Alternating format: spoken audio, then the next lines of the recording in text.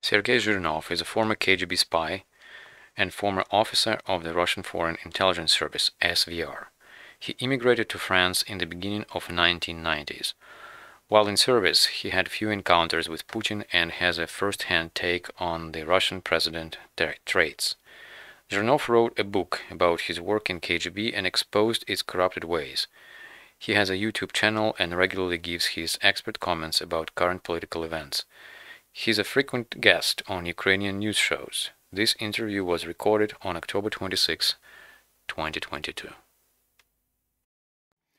The United States, the UK and France rejected false allegations of Russia that Ukraine is preparing to use a so-called dirty bomb. A joint statement of the three countries was posted on the official website of the US State Department.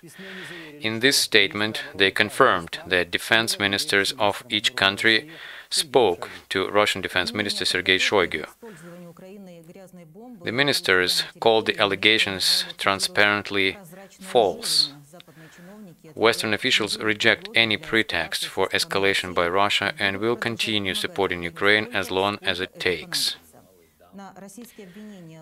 Russian allegations to use a dirty bomb by Ukraine, the world has to respond to it as fiercely as possible, as President Zelensky says.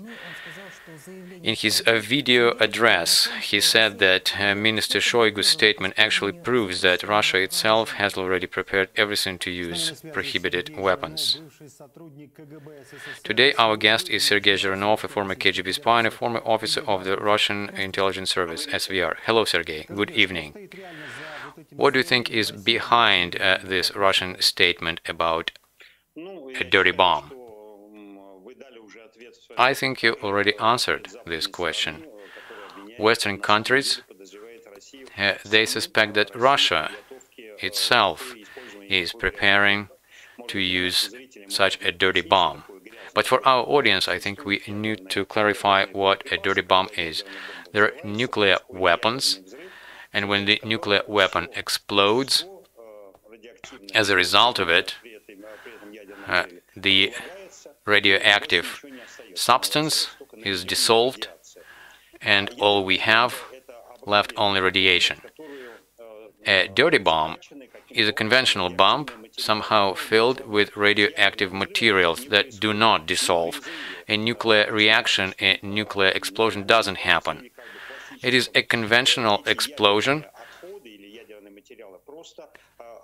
and as a result of it, this nuclear materials, nuclear waste that bomb was filled with, distributed across the territory. This would happen in Chernobyl. In order to have a dirty bomb, you need to have nuclear waste. And this waste could be found in nuclear power stations, which produce such nuclear waste. It's just simple logic.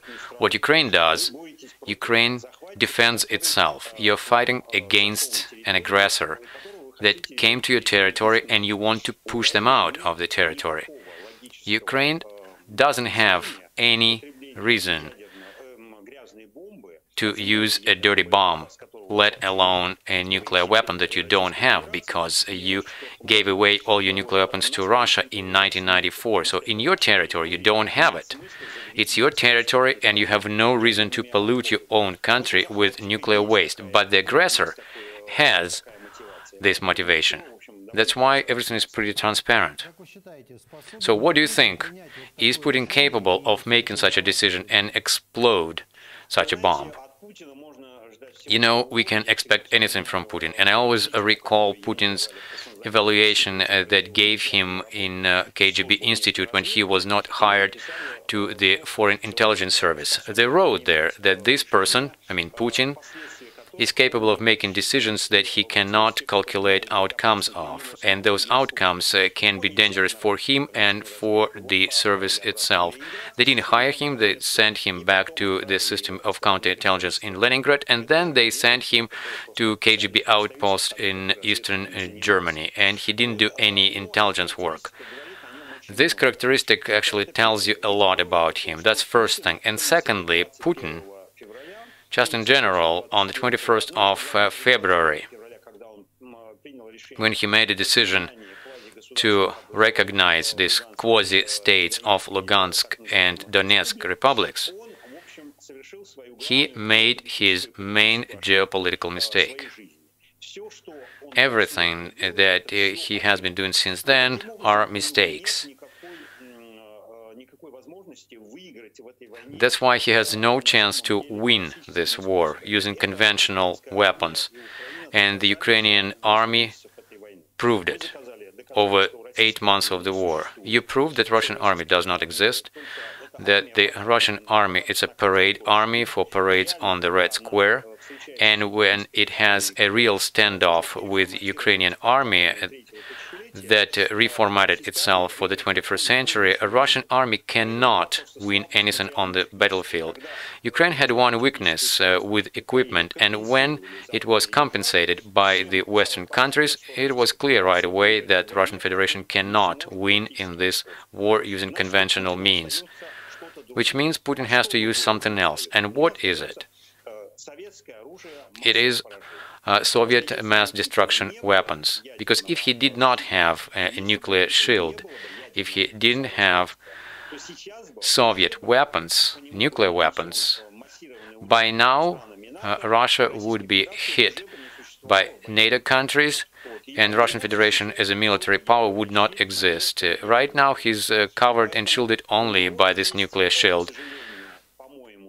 And sadly, he has this deep illusion, and he proved it in his speech that he delivered on the 30th of September, when partly occupied territories of Ukraine were annexed. He referred to the precedent when Americans used nuclear weapons in Hiroshima and Nagasaki at the end of World War II. He quoted it, and he, as a lawyer, is putting a legal ground for himself to justify use of nuclear weapons. He understands if he's going to lose the war using conventional weapons, the only thing he'll have to rely on will be nuclear weapons. Is he ready to do that or not? We cannot tell until we get to that point. But the evaluation he was given in KGB doesn't give us much optimism. And Pentagon actually confirmed that Lloyd Austin had talked with Defense Minister Sergey Shoigu. And it is noted that this phone call was initiated by Russians. What these calls tell us about? What is behind them? I think interpretation of Russian rhetoric is pretty simple for experts in geopolitics and geostrategy. It's pretty simple. Russian side, including Putin, Lavrov, Peskov, Zakharova, all these officials, they simply lie. And when they blame foreign countries for some treacherous plans, as a rule, they just do the same. We need just reverse the statement. When Shoigu is saying that Ukraine is preparing to use a dirty bomb, it should be interpreted like this. Russia is preparing to use a dirty bomb. Because they always blame everybody around them for what they're doing themselves. When they're blaming you for committing war crimes, it means that Russia is committing war crimes. When they blame you for destroying critical infrastructure, and it's demonstrated how they are bombing critical infrastructure in Ukraine. In terms of interpretation of their words, it's pretty simple, but the frequency of Shoigu's calls to the UK, to Turkey, to France, to the United States, tells us that they're preparing something. And also there is this interview of Surovikin, commander of the front, when he said that he'll have to make some difficult decisions. And he also blamed Ukraine for preparing to use prohibited weapons. And I have to remind you that nuclear weapons are not prohibited weapons. Prohibited weapons are chemical and biological weapons, or a dirty bomb. But is it possible that by swinging this nuclear stick, they're trying to make world leaders negotiate? Well, yes, they started this blackmail from the very beginning, and actually this blackmail shows us Russia's weakness.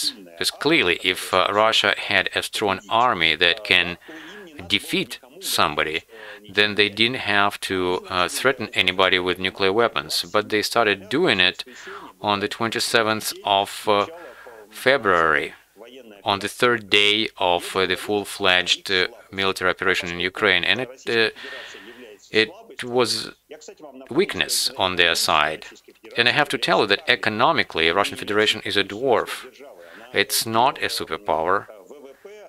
Its GDP is only 2–3% of the global GDP, and if we compare it with the US GDP, it's 20% of global GDP, and the Chinese GDP is 17% of global GDP. Russia doesn't have any resources for that, and actually Russia proved that it doesn't have any army. And since we can see that Russia doesn't have an army on the battlefield, that actually increases the probability and danger that Russia may use other types of weapons, like weapons of mass destruction. President Zelensky warned leaders of EU that Russians mined Kakhovskaya hydroelectric power station, and we know that this hydro station is connected with the Zaporozhye nuclear station, and we know that it powers it and delivers water to the nuclear station. If we look at it from the military point of view, which is quite cynical, and if they have a mission to accomplish, and this mission can be accomplished in different ways, and one of the ways can be destroying civil infrastructure, and always destroying electrical infrastructure. It was always in plans of any war. They do imply to destroy significant infrastructure. And for this type of missions, they developed a neutron bomb that does not make great destructions, but it destroys everything of electric nature using electromagnetic impulse.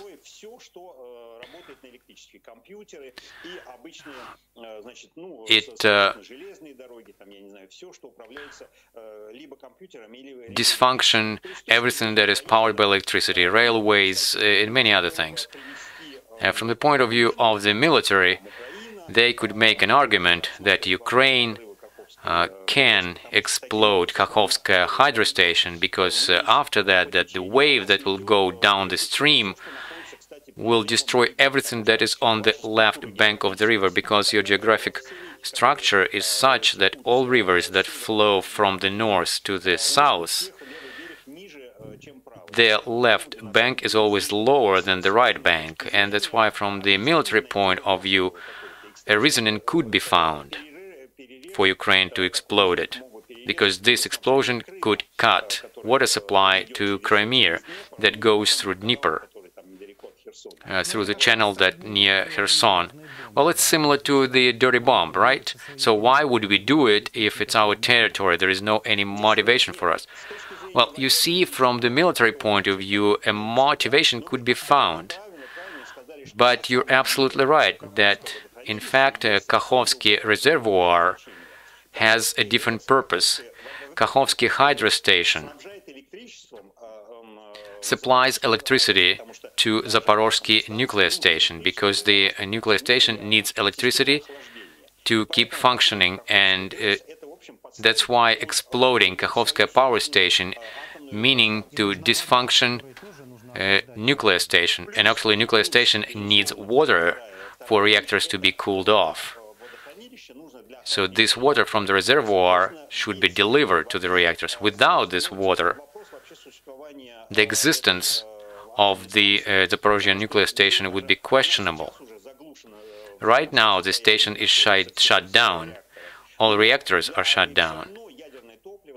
But nevertheless, nuclear fuel should be cooled. even when the station doesn't work. And for you, it's a great problem. And you are on your territory. That's why there is no any logic and why Ukrainians should destroy their own territory. There might be an explanation if Russians would be attacking Ukraine right now, they would be inoffensive. And then we could recall the experience of World War II when the retreating party would be destroying critical infrastructure so that Nazis wouldn't have it. But you are in a different position. You have a strategic advantage across the front line. You are taking back your territories. So there is no logic behind that. It's a far-fetched argument that the Russia makes. You said that Russians are terrorizing Ukrainian cities and destroying critical infrastructure facilities. They're doing it using missiles and Iranian drones. Do you think Iran, like Belarus, will be involved in the war? And our intelligence actually reports that dead Russian soldiers have Iranian bulletproof vests. Well, in fact, Iran has been involved in Russian military projects for quite a while, since 2015, since Russian operation in Syria. Russia was bombing Syrian territory and carrying out missile strikes from Iranian airfields. They've been cooperating like this for a while, and it never stopped, including nuclear sphere.